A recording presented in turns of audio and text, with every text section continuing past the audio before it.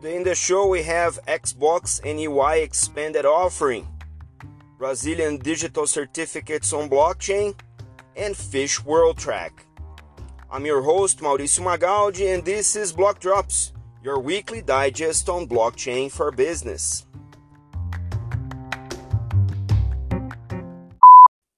These news are not a form of endorsement, sponsorship, or encouragement for consumption and are meant for educational purposes only. On our first drop today, we are revisiting one topic from earlier in the year where we reported EY's project with Microsoft's Xbox in handling digital rights management for games. And this week, we're bringing to you an expansion on it. EY and Xbox announced that they are now expanding their offering to allow game studios, artists, musicians, composers, writers, design artists to actually formalize and track their contracts for the games that are being played on Xbox's platforms from the moment that they sign the contract to the moment where they receive the royalties from the games being played. So it's a much wider and much bigger and comprehensive solution than the original one. I mean, building on top of the original one, but now expands to include not only blockchain as part of the solution, but also a artificial intelligence component from Microsoft's Azure that will help them formalize and register the contract onto the blockchain. So Microsoft plans to use this expanded functions to enable all of the gaming partners, as I mentioned, to collect their payments, the royalty payments from those contracts.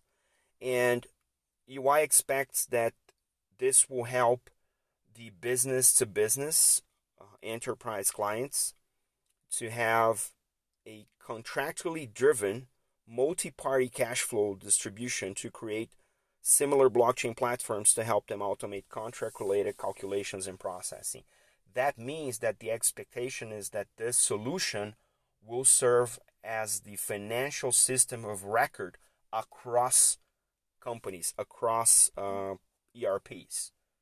Meaning that now any multiple engagement, be it a business to business, will be able to not only record the transactions across the parties that are involved, but also obtain a de facto financial accounting system of record that is now distributed across the enterprises, across the various ERPs, which is a not small side effect of the gaming process. So clever point there for EY in that scenario.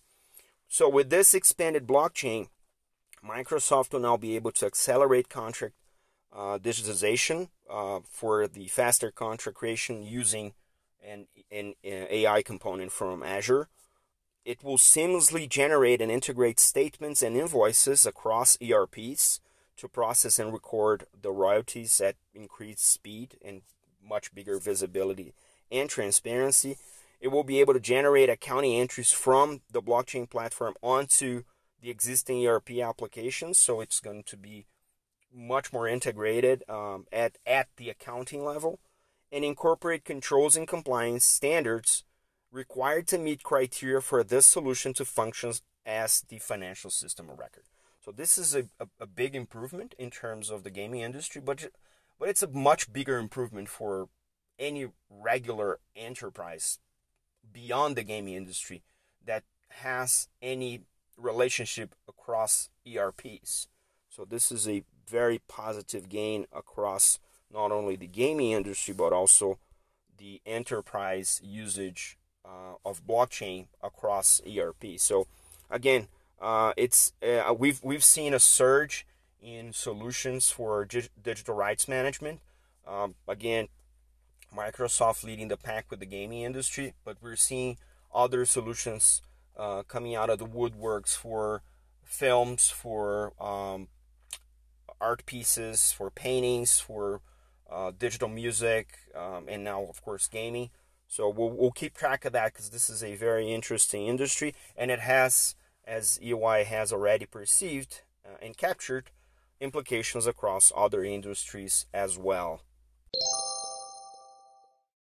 Our second drop is a Brazilian note or a Brazilian newsworthy subject, which is an announcement by the government in Brazil that they will start now requiring that for the certificate entities or the entities that provide the digital certificate under ICP Brazil, which is the agency that regulates digital certificates in Brazil, they now will be required to use blockchain technology to record the timestamps of those digital signatures.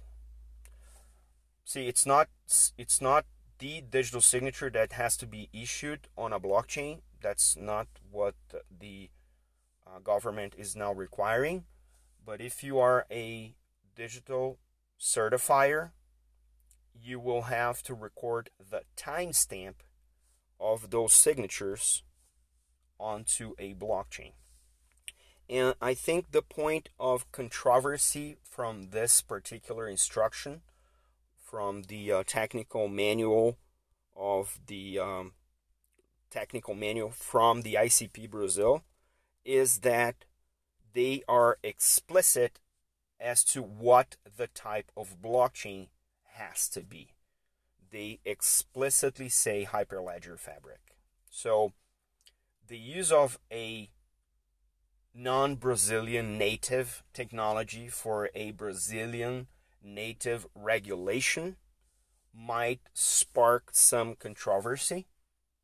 That's number one. Second is the biggest providers for this particular blockchain framework in Brazil are non-Brazilians. So they're all foreign companies that are providers for that particular technology.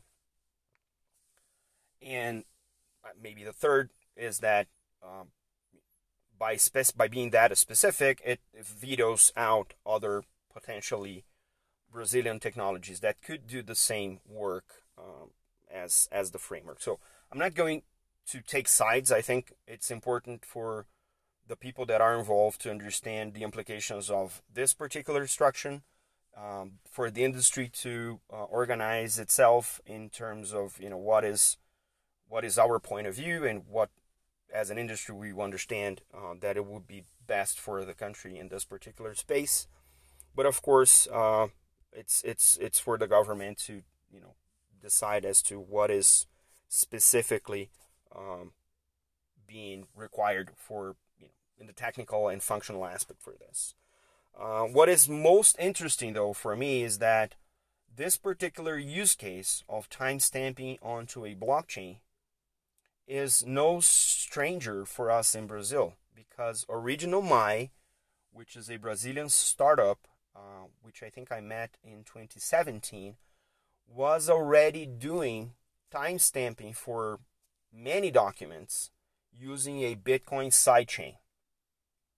So what's most interesting to me is that now the government is speaking up on something that the crypto world has already started doing 3 years ago or more, in the case of Original My. So it takes time. It takes time. It takes a lot of education. It takes the evolution of competing technologies.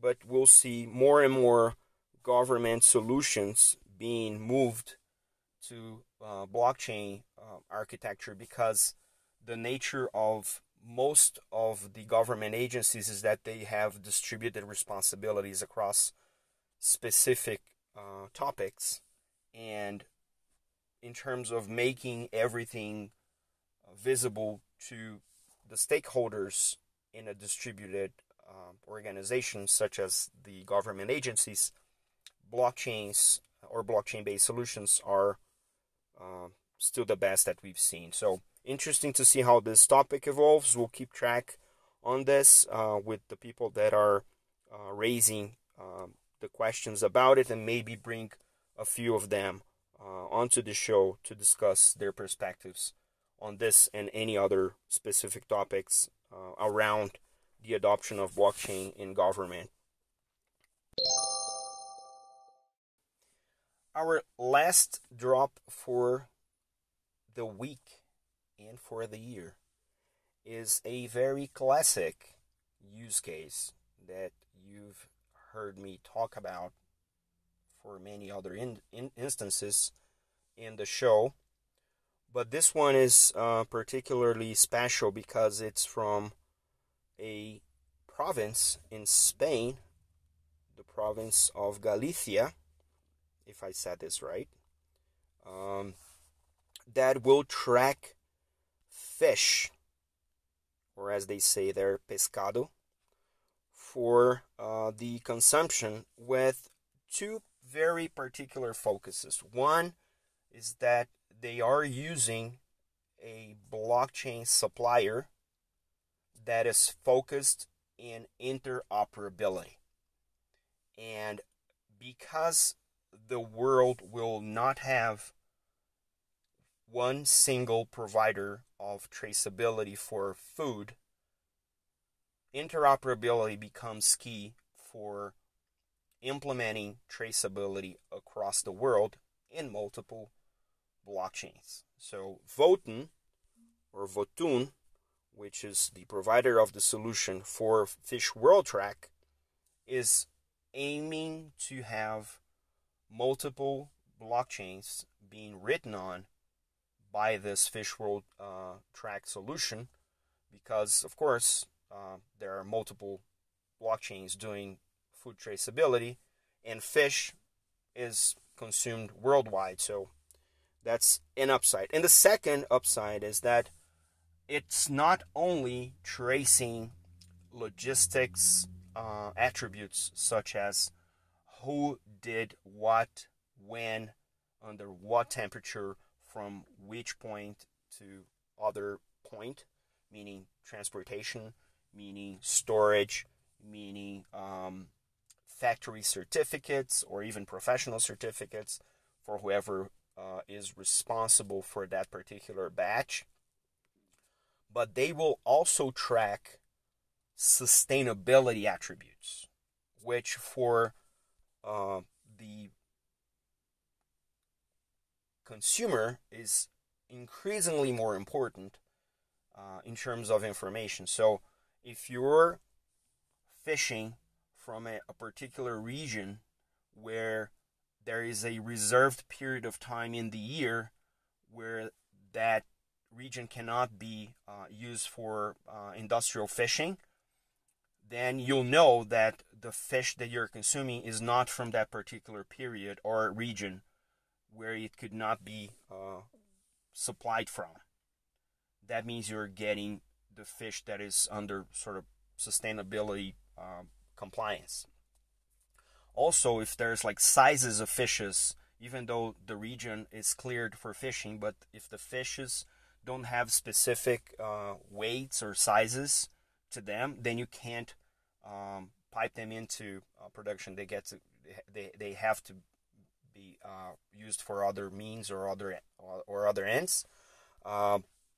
Again, you can trace all of that information by using Fish World Track, and you're even going to prevent that particular batch from going into consumer consumption because it's not sustainable or it's not compliant to the sustainability attributes. The reason why they're starting in Galicia is because, of course, the companies involved are from Galicia, but also because Galicia is a central piece in the fishing industry for Spain, and they're starting off already with three large companies from the fishing industry: Caladero, Pesca Puerta, y Frioja, or Frioja. And they they're going to start big, and they're going to start also internationalizing the company. I spoke to the people involved. They're going to start internationalizing the operations next year. So they're bringing their operation to Latin America. We have very fish-heavy countries such as Chile, such as Brazil in Latin America. Of course, there's a big interest in having those industries also captured as part of the blockchain. So, interesting aspect of this particular solution. We will try and bring some of the people involved to talk to us on a Block Talks in the future. And for now, we're just going to keep tabs on how this project will evolve.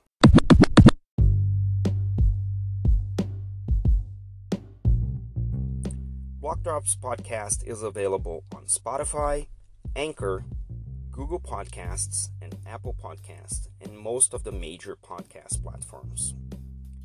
You can contact us by email on blockdropspodcast@gmail.com, on Instagram @blockdropspodcast, and on Twitter @blockdropspod.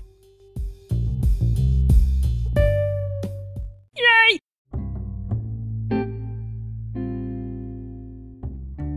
And the shoutouts and the hollers today are for my good friend Rafael Sarres from Brazilian Central Bank, whom I interviewed for the next Block Talks. We talk about many things, including central bank digital currencies. Also for my friend Israel Serrano, my former IBM colleague that's now involved leading Fish World Track. Fulvio Xavier from EY, who always shares interesting evolutions on Baseline, Xbox, and any other things that they're doing with blockchain. And also, this being the last episode or regular episode of the year, I want to thank all of my listeners, all of my industry peers that contributed with topics for the episodes throughout the year.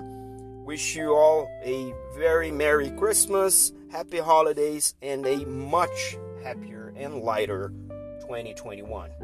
This is all for now. See you next time. Ciao.